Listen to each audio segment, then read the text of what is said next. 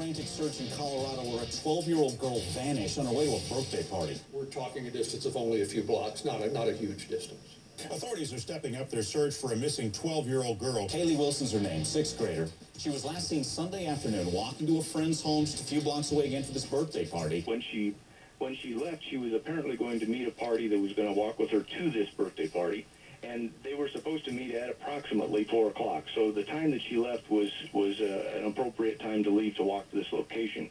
Never arrived at the party. Authorities north of Denver are now looking at places where she hung out, and they're going back to re-interview some people. Then there's this. Her mom says recently she broke up with her much older boyfriend. She's 12. He is 17. He's been cooperative with us. He is not a person of interest, and at this point in time, he is not considered a person of interest or a suspect. I'm Jean Casares of the Legal Network in session in for Nancy Grace today. Little Kayleah Wilson, 6th grader, 12 years old. She leaves for the birthday party. She doesn't have money with her. She doesn't have credit cards with her. She doesn't have a cell phone with her.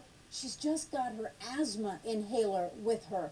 That's not going to get her too far. I want to go out to Peter Banda, reporter from the Associated Press out of the state of Colorado. What about her father? Where is he? Have police spoken with him? Her father, the police are telling us her father is in California, and apparently really hasn't been in the picture, but they have talked to him, and they've let him know what's going on, and they're staying in contact with him.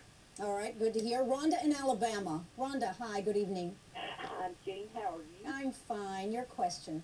Yes, if she was on her way to a birthday party, what happened to the birthday present she was carrying? Did they find it anywhere between when she left home and the shopping mall? Good question. Troy Coverdale out of Greeley, Colorado, news director, KFKA Radio.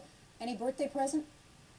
There's been no indication whatsoever that she was carrying a birthday present when she left the home. Nothing has been discussed as such, at least as far as we've been able to ascertain. Again, the only thing that she had with her when she left home was that asthma inhaler. Right. You know, Rhonda, it's a good question because I thought about that, because when I was a little girl, you always took a birthday present to the birthday party, and I think most people do. But I think sometimes you might just go to the party and not take a present. But it's a good question about a party in general. I agree. Stephanie in New Jersey. Hi, Stephanie. Hi, how are you? I'm fine, Stephanie. New Jersey, what's your question?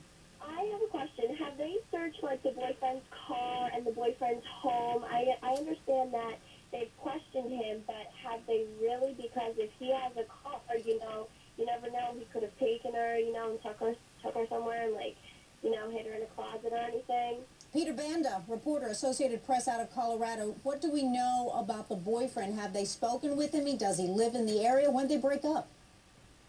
As far as when they break up, police... if a 12-year-old can break up with a boyfriend. When they broke up, but they did question him as far as specific steps they've taken, searches, what have you. All we know is that they've collected some evidence from the home, from Kayleah's home, but that's all they're telling us at this point. So, whether or not they searched the boyfriend's car, we don't know. Okay, so the boyfriend has a car. I guess he would at 17 probably, right? But, you know, question is, how can a 12-year-old really break up with a 17-year-old? At least they shouldn't have to really break up, shouldn't be there to begin with. But that's my opinion.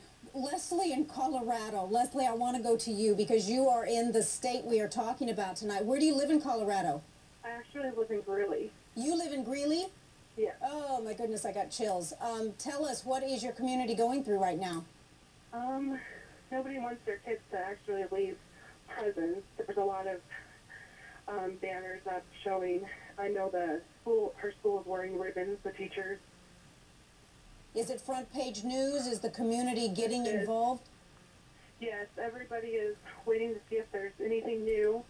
I know everybody's eager to find this little girl and to find out what has actually happened, if she was abducted, and if we need to look out for, you know, our little ones, or if she just, you know, took off to a friend's house and plans to stay for a while. All right. Well, I'm sure the community is scared and concerned because you just don't know. Leslie in Colorado, thank you for calling. And right now, tonight's CNN Heroes.